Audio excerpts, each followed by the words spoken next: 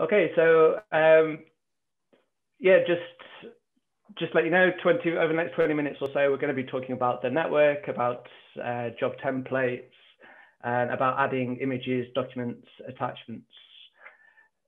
Just a bit of housekeeping, as I said, if you could just make sure your microphones are muted.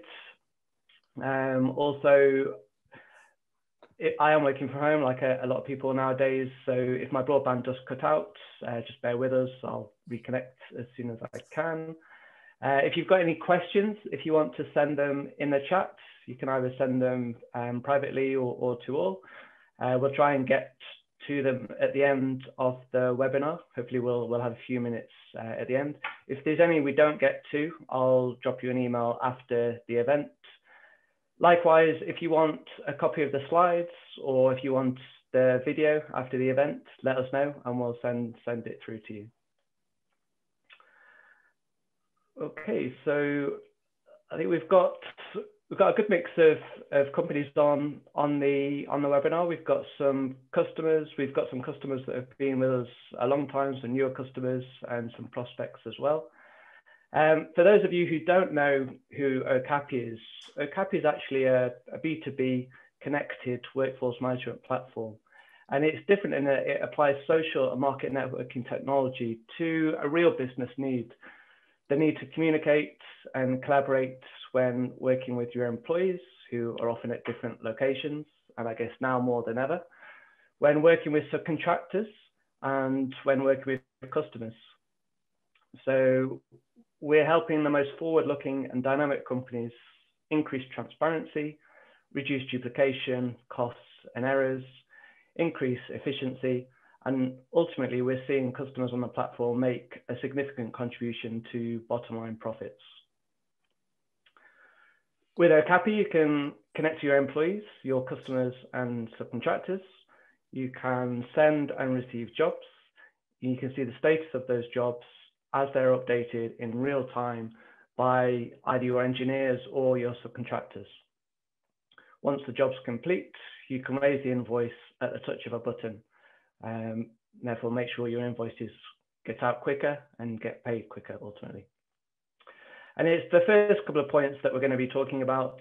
So the network connecting to customers and subcontractors, how you do your jobs, so the job templates, and the kind of information you can save on Okappy. So the three things I'm going to talk about today. One is how to use the network, how to build your network on Okappy, and what it means when you connect to customers and subcontractors. I'm going to be talking about the job templates. It's a relatively new feature. So I think particularly some of our older customers might not be aware that it's available, that you can create, you can edit your own job templates. And obviously kind of new customers or customers that are thinking of joining Okappy, it'd be useful to you guys. And then finally, I'll be talking about adding files, images, signatures. Again, I think a lot of our customers pick up quite quickly that you can add them to jobs. What they might not know, or particularly what prospects might not know, is you can also save documents, images for your customers, for your subcontractors, and for your employees as well.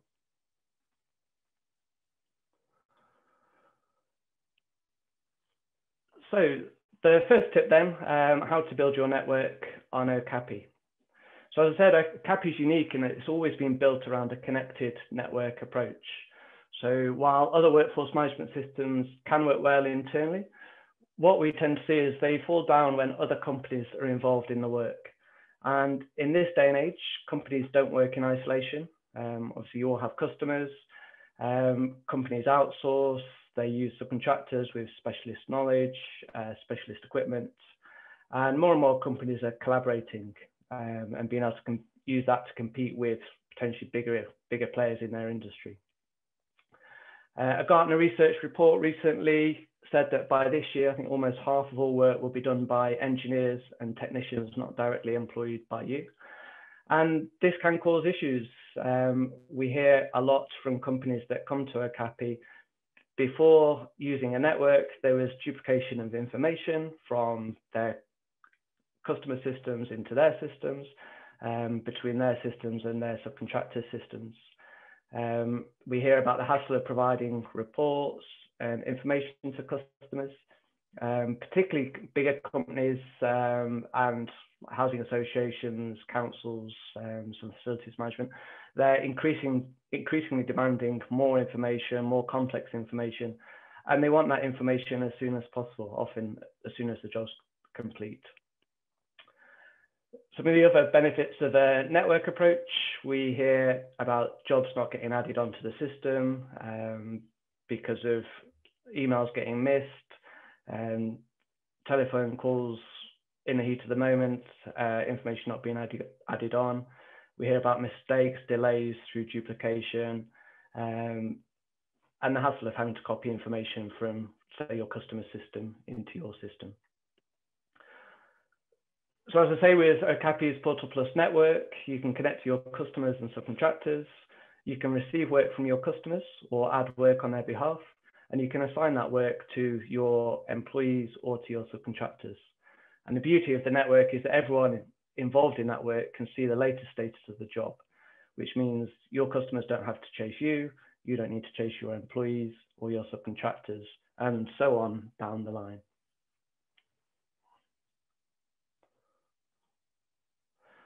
So how do you build your network on Okappy? So to add a customer, it's if you click the connections icon towards the top right of the screen, you can search for the customer or enter the customer details. That will send a connection request, which if they accept, then an account gets created and independently from yours. That means they can add jobs and they can assign them to you, or you can add jobs on their behalf, which they can see. However, what they can't see is any of your other jobs. So jobs you're doing for other customers, they can't see it. That privacy is obviously still there. Likewise, if you assign a job to a subcontractor, your customer can't see who that subcontractor is. Obviously, you don't want to be kind of potentially cut out the loop. So privacy is key.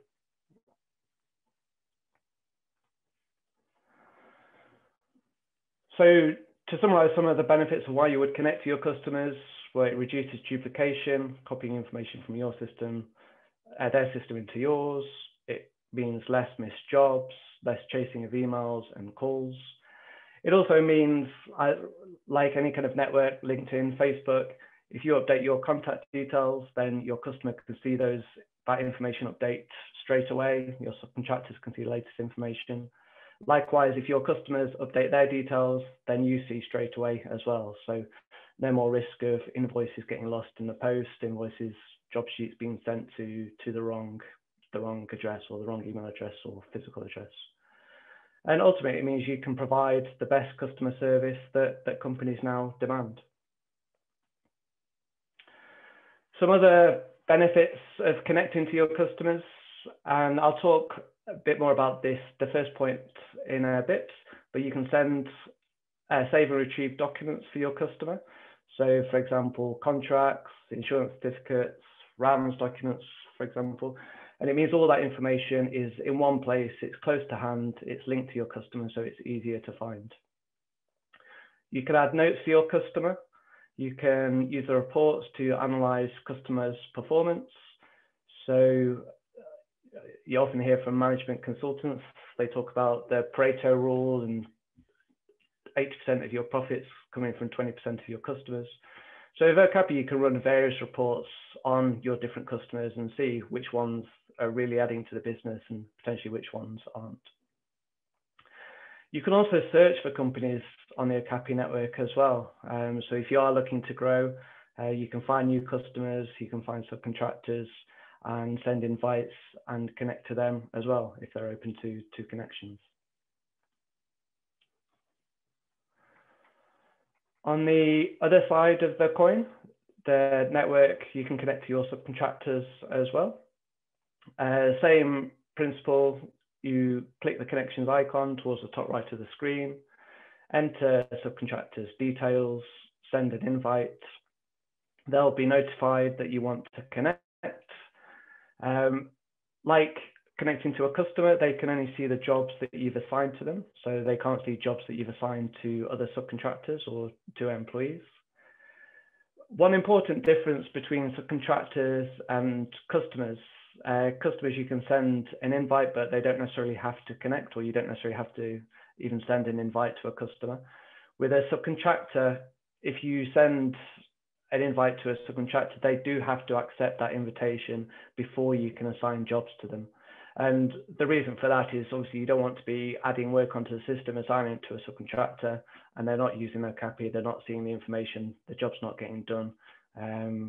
You're having to then chase, or your customer's getting irate that the job's being missed. A very similar benefits for connecting to subcontractors. Obviously, you can reduce duplication between your system and theirs.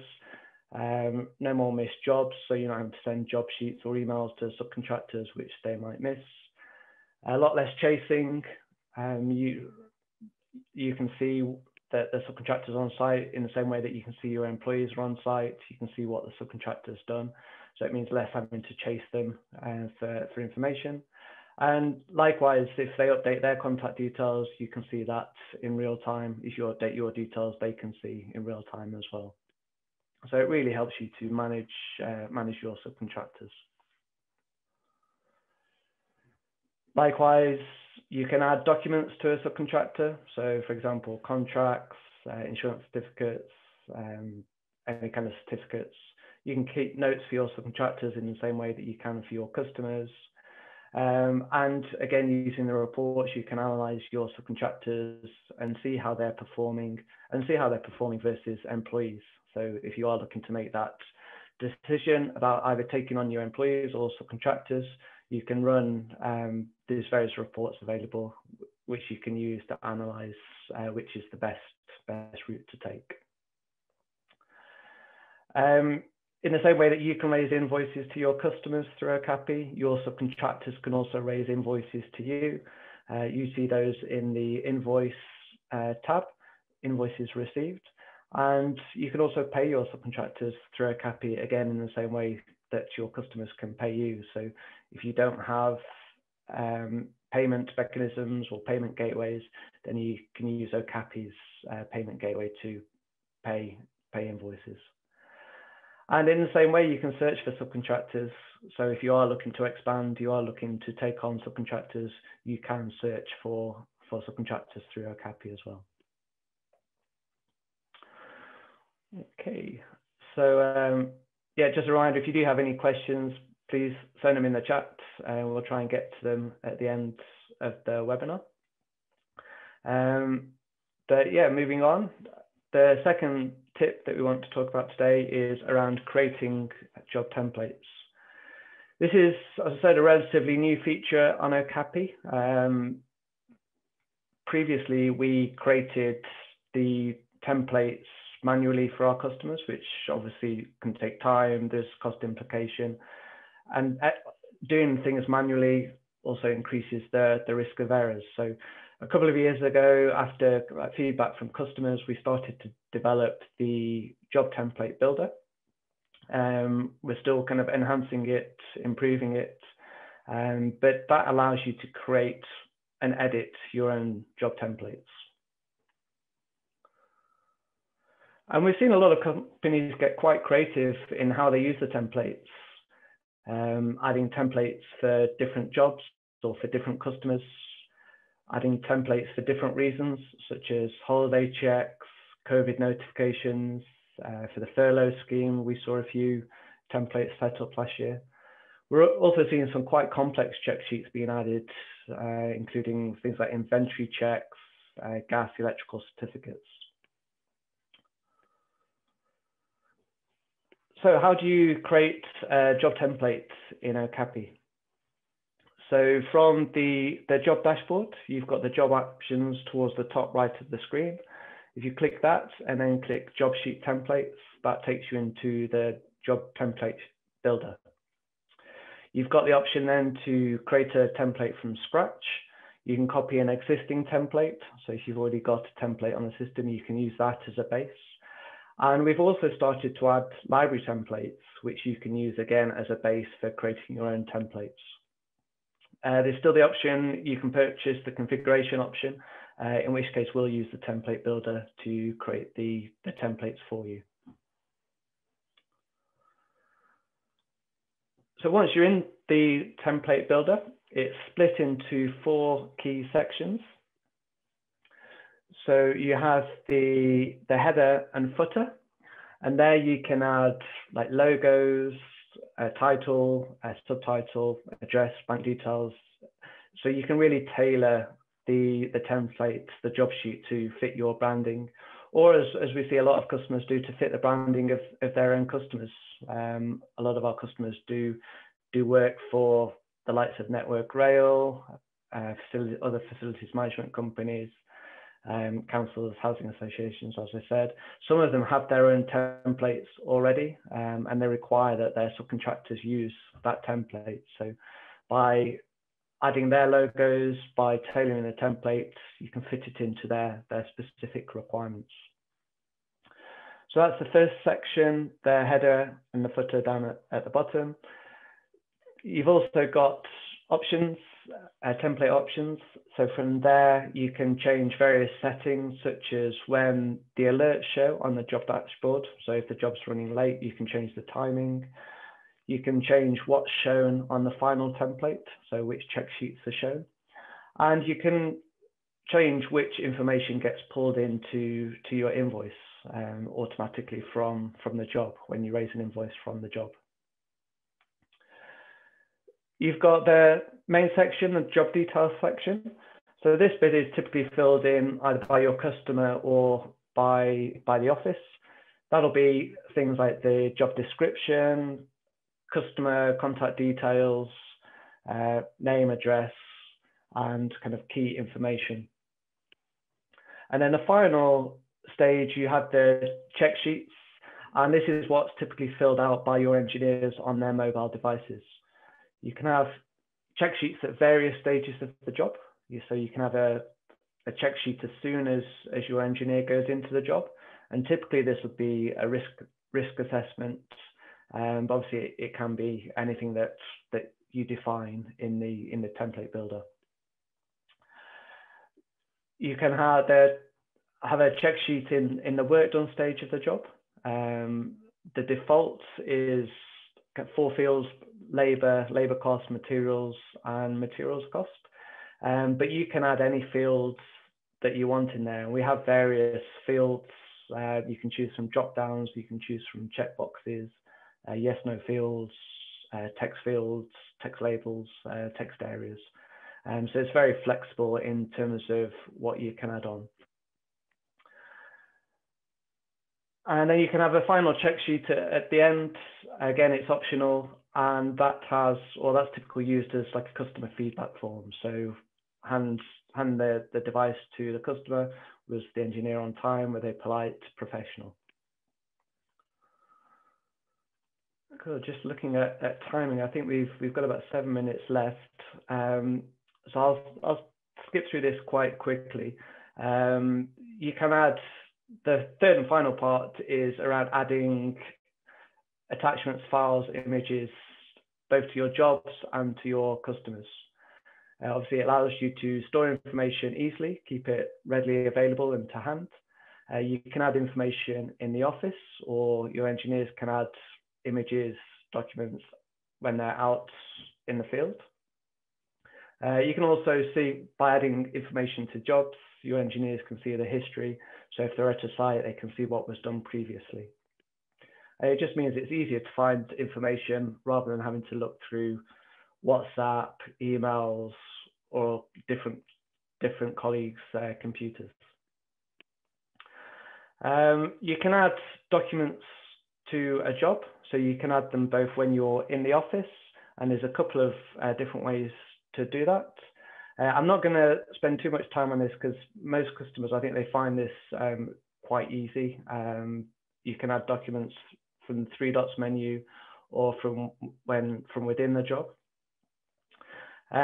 You can also add, your engineers can also add documents when they're out in the field. And again, I'll go through this quite quickly, and the steps are here if you need them. There's help and support as well on the website.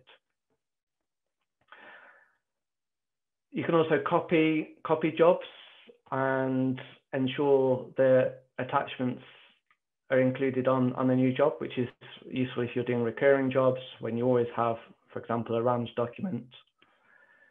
And again, you can do that from the web and from the mobile devices. And the bit where customers might not know is you can also add documents to your own customers, to your subcontractors, and to your employees. So I'll spend a bit of time on this. To do that, if you click the connections icon towards the top right of the screen, choose your customers, subcontractors, and employees. And then if you click on the quick links, if you click on documents, you can view any documents you've added for the customer and add documents there. Likewise for subcontractors, same route, click subcontractors tab, and then you've got the documents quick link there. And for the employees as well, again, you can view documents and add documents. Cool, so I think we just got 4 minutes remaining. So just quick recap, we talked about how to build your network on Okappy and why you would build your network. We talked about adding and editing your own templates, and then a bit of a rush, but we talked about adding files both to your job and also to your customers and subcontractors and employees. I think we've got 4 minutes left, so I'm just going to see if we've got any messages in the chat. So I've got a question here about, can I add logos onto templates? Yes, yeah, you can add logos into the headers and the footers. So that's PNGs or JPEGs. You can add titles, subtitles as well. So yeah, you can really tailor the template to your specific needs.